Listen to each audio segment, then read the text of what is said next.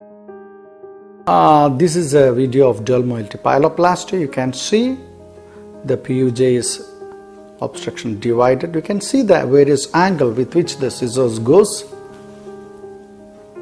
and PUJ is dismembered,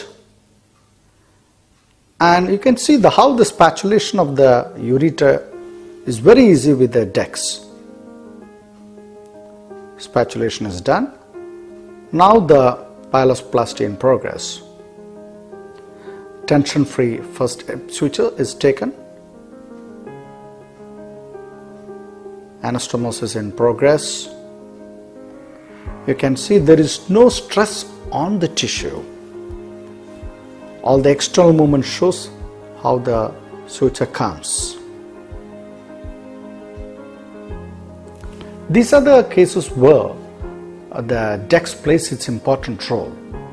Stent is placed percutaneously and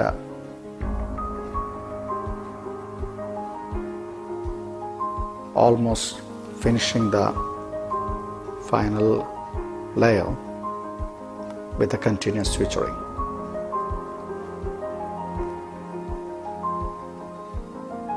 So the movement is very comfortable with the robotized laparoscopy.